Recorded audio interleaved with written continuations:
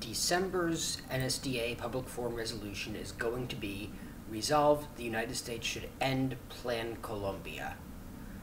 Seems like a fairly good topic, a fairly balanced topic. It's not a perfectly even topic, but that's not inherently a bad thing under NSDA rules. I'll get to that in a moment. A lot of people are saying it's the first public forum topic we've had this year, and there's certainly reasons that that could be true. It's definitely a current events-themed, fairly narrow topic with clear ground for both sides and fairly intuitive positions. It's just not on something that seems to be of that much current events importance in a lot of U.S. news media, but that doesn't mean the topic isn't timely or that the clash on it doesn't have very real, immediate implications for people elsewhere in the world. So let's start with the topic balance. Generally speaking, the pro side is going to seem to have an advantage in terms of literature, while the con side is going to seem to have an advantage in terms of framework. And by that I mean that there's been a lot more stuff written critical of Plan Colombia recently than there has been supporting it. Very few people want to keep it exactly as is. Most people writing about it are writing about it because they have a problem with some aspect of it. And the argument saying it is necessary, it is successful, are either based on goals that have already been achieved and therefore aren't a reason you need to keep the plan, or they are fairly outdated. So there's certainly more pro-authors, especially recently. At the same time, the con side gets to defend anything that isn't totally ending the plan, and if we prove that the plan should be reformed, if we prove the plan should be changed, if we prove that the plan has problems but should not be entirely ended, then that's probably still a con ballot, so the con frameworks are a little bit more intuitive. It's not asking on balance, is Plan Colombia as a whole good or bad? What the con team wants the debate to be is Plan Colombia salvageable? And certainly there's a lot of ways that it can be taken there. So I want to talk about a little background before I talk about the arguments for each side. So Plan Colombia is the U.S.'s interlinked aid package with Colombia, of which the U.S. pays about 5%, Colombia pays around 95%, that was originally meant to be kind of like a Marshall Plan for Colombia, with a lot more infrastructure and a lot less military investment than ended up happening. It came into place in George W. Bush's first term. It was negotiated during Bill Clinton's second term. Obviously, it changed a lot post 9/11, as it got kind of adopted into a global anti-terrorism, counter-narcotics strategy, and the conflation of infrastructure aid with development, with counterterrorism, with counter-narcotics, all as one big policy, is partly a function of U.S. strategy in the Middle East and Afghanistan, and partly a function of Alvaro Uribe, who was president of Colombia for most of the time that this was implemented, and who certainly was a major voice against the Colombian peace accord, and we'll come back to that later because it's a big part of this topic, helped shape it into that. So currently there is a bilateral ceasefire in Colombia. Previously there was a lot of conflict. The conflict started long before Plan Colombia, at around the midway point of the Cold War. Approximately 260,000 people have died in Colombia's armed conflicts since the 1960s. Plan Colombia was an attempt to stabilize this that was the first one made without Cold War baggage, without the idea of we need to promote the capitalist side because they're capitalist, and more along the lines of what can we do that's actually going to help the United States and help Colombia and build democracy and give us credibility in the region and discredit Venezuela and Cuba in the region. And all of those combined make for a lot of different disparate goals. And Plan Colombia does a lot of different things. Generally speaking, most sources will agree the most problematic part of it is the counter-narcotics component and the militarization pervading all other aspects of the plan. Generally speaking, people are generally much more positive about the funding for education, funding for vaccination, funding for land rights, so on and so forth. So, overall, what you're going to see is that Plan Colombia has good and bad components that both sides can win fairly easily. They're not uncontestable, but generally speaking, both sides are going to win. There is some good and some bad, and then have to weigh from there.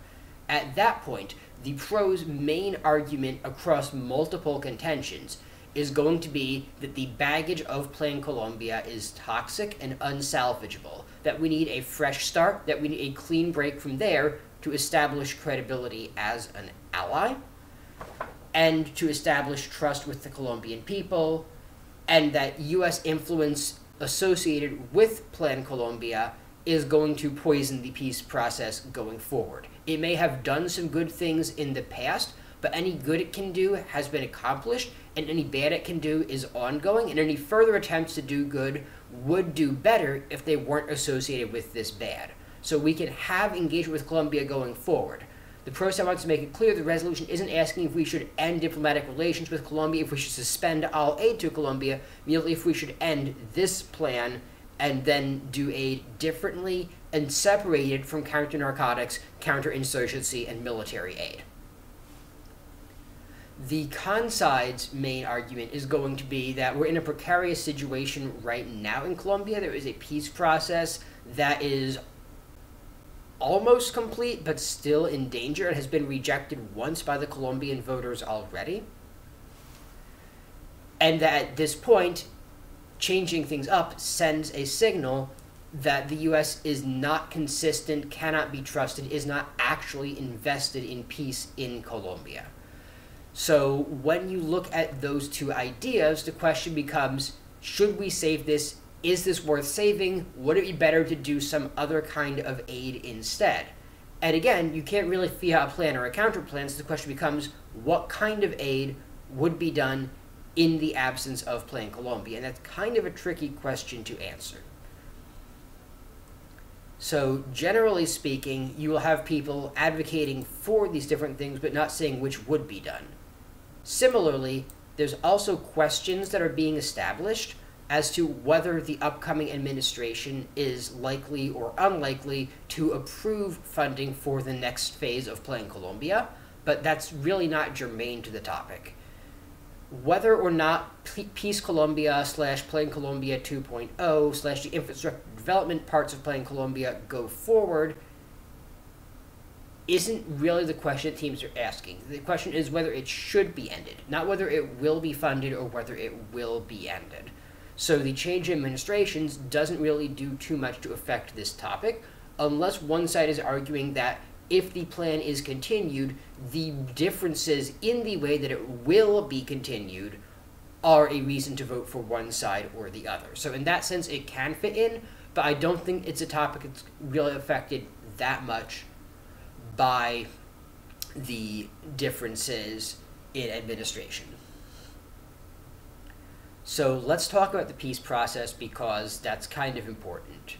So there was a peace deal. The peace deal fell through. It was an incredibly close vote, 50.2% to 49.8%.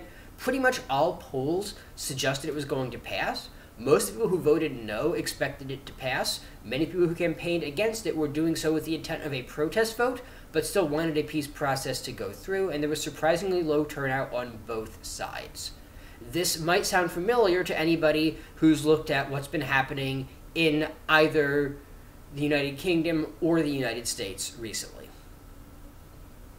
How it affects here, though, is much like those previous examples, there's also a second attempt to go through this without going through a popular vote. There is an attempt to have it go just through the Senate, which looks like it is likely to pass. At that point, the question becomes, for the next 30 days, while we are debating this topic, is a change crucial or is a change going to shake things up? Keeping in mind that the resolution doesn't ask whether we should ever end it or whether we should ever change it or whether it should last forever, but the resolution is resolved in the present tense. So that can certainly be a portion of this. So the questions that you want to be asking yourself regarding the peace deal here. Did Plan Colombia cause the peace deal to fail? Did Plan Colombia make the vote for the peace deal possible in the first place?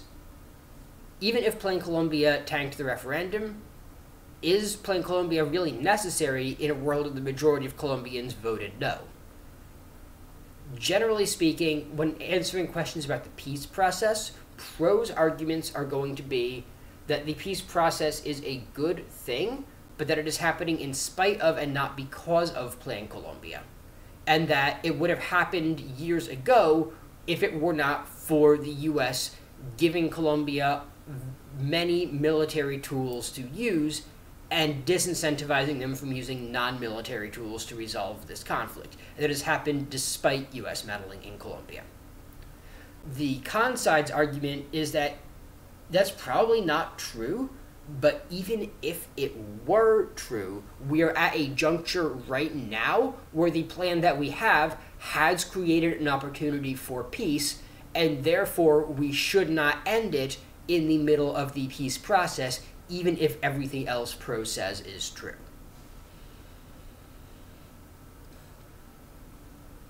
There's certainly a lot of good and bad things that have happened in Colombia over the past 15 years during the plan's tenure. The real questions are going to be, would the bad things have been better or worse without Plan Colombia?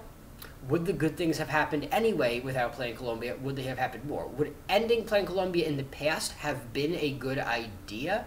And even if it were, does that mean that right now ending it would still gain the same benefits? Or are we in a position where, whether or not it was a good idea in the first place, our best bet now is to stay the proverbial course?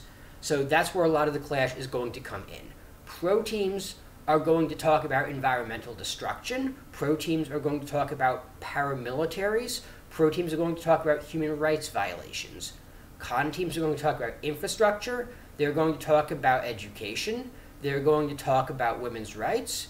Con teams are also going to most likely talk to at least some extent around economic development and trade agreements. There's a lot that both teams can talk about, and there's certainly viable arguments for both sides. If you have questions about specific arguments, put them here, we can talk about them, but overall, the pattern for all of these arguments is going to follow the same thing. Is it good or is it bad? If so, did it happen because of or despite the plan? If it happened because of or despite the plan, what would happen now if the plan were suddenly removed? Is there a way we could do this without? It's very likely in many rounds that the pro team and the con team are going to advocate kind of the same plan for Colombia going forward. It's just going to be a question of whether this new reformed or revised approach is better off if it is seen as having consistency and being a part of Plan Colombia, or if it will be better received and more helpful if it officially renounces Plan Colombia and comes as a clean start in relations. So anyhow, there's a lot that can go into this topic. How it develops over the next 34 days is going to be crucial. And overall, I think that rounds on it at the beginning are probably going to favor pro, just because people are going to have an easier time finding pro cards. I don't think it's going to be a big change. I think that is going to narrow and maybe even reverse later on as people realize how to use con frameworks to answer pro arguments and find more con cards. Overall, the topic is balanced enough that picking second is probably the better option to go with. And I think that a con team that tries to directly refute everything pro says is at a disadvantage. Con, however, is in a much better place to make strategic concessions on this topic than pro is, and can certainly compete in that way. If you have other questions on it, leave them in the comments. I will try to answer them. Otherwise, best of luck at Princeton, George Mason, and anywhere else you may be debating this.